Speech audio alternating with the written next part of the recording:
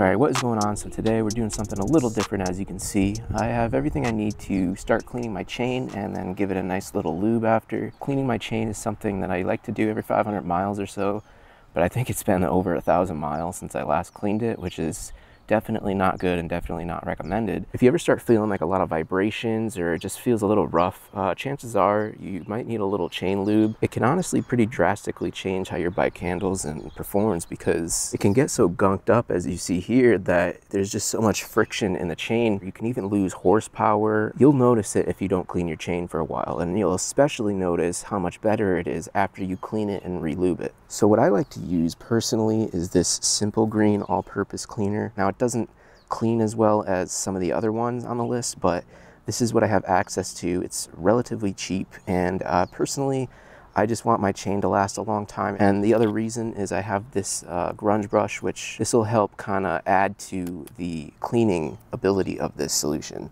So yeah, as you can see, as we look down nice and close, the chain is pretty dirty. I don't know if that's rust that's forming. It might be. It's a mess and it's really bad looking.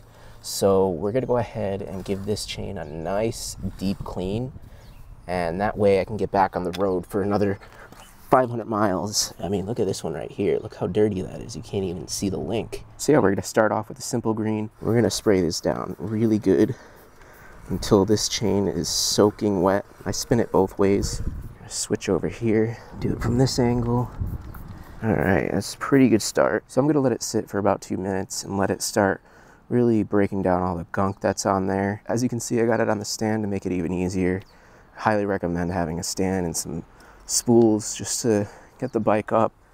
Makes it 100 times easier instead of having to get on the bike and roll it a little bit to get parts of the chain. That's really annoying to do. Just make this a quick, like, probably 30-minute process. So it's really a quick and easy thing that you can do just to help keep your bike maintained and running to its top performance. All right, so it's been about 2 minutes now. Everything stopped dripping, so I'm gonna go ahead and re-spray this chain. Then we'll get to scrubbing it down, getting the thicker, heavier gunk off of here. You wanna make sure that you get this rear sprocket nice and clean as well. So we got our brush now. So I make sure that the outside of the chain here is rubbing against this middle piece. That way I can kind of get the top and bottom, but mainly I'm just trying to clean the gunk on the outer part of the chain. I kind of do a brush and then I reapply it, let it sit for another minute or so, and then I'll go ahead and scrub it again. So I'm really working the bottom of the chain here. All right, coming back in with the spray. I'm gonna go ahead and spray from the sprocket area. All right, looking pretty good so far. Coming back in with the brush, we're now going to attack it from the top. So I'm gonna put it in like this, and it's a little harder to scrub back and forth here. I'm just gonna be rotating that back wheel and letting my hand that's rolling the wheel do most of the work, and just kind of have this pushed against there tightly. All right. Moving back to the spray it down again, back and forth, spraying, scrubbing, different angles of the chain. All right, so now, yeah, we gotta get the inside. So what I'm gonna do is I'm gonna put it like this, and I'm just gonna pull it towards me. And another round of Simple Green, of course. This time I'm actually gonna try and clean this sprocket off too. It looks a little dirty here, so I'll see what this can do with that. All right, back at the brush. Go ahead and scrub this outer layer. All right, so that's probably good. Actually, one thing I want to do also is give this sprocket a good clean. So I'm gonna come over here, hold this up against there. I'm gonna go ahead and get the inside of that now.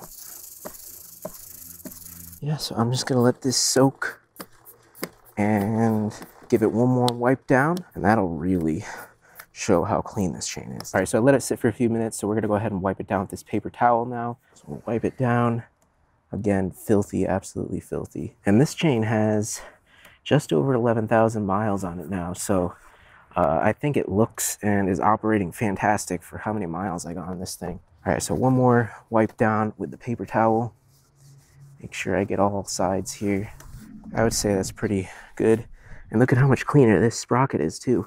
So anyway, that's looking great. Of course, I'm gonna go ahead and wipe everything down also, especially over here. This is where it gets really dirty from spraying it. But we still gotta put the wax on, and that can make a mess on a couple of things. So I'm just gonna wait until this dries. We'll put the wax on, and then we'll clean it down, and then I'll show you the final end result. All right, so I let it dry for a little bit. We're back and ready to apply the wax now. It's nice and clean and dry. So we're gonna go ahead and grab the Maxima chain wax. This is my favorite wax to use. It doesn't drip right off once you start the bike up and take off. We are gonna let it sit for a little bit, as you're supposed to with this stuff, because it comes out pretty liquidy, but it starts to thicken up and wax onto the chain, which you want so that it doesn't fling right off. Get the outside so it's nice and covered here. And then of course we want to make sure to get the inside too, so we're going to go ahead and put this down at an angle. All right, so yeah, once this thickens up, I'm going to go ahead and wipe it down a little bit just to make sure it's not down there too excessively. Wipe down the rest of the bike, clean everything up, and we'll be good to go. So that's going to be it for this video. Hopefully you enjoyed it. Please leave a like if you did, and let me know in the comments if you have any tips and tricks that you might think help me with my chain maintenance or cleaning process. Also, let me know if I was able to help you with anything. But until next time, peace.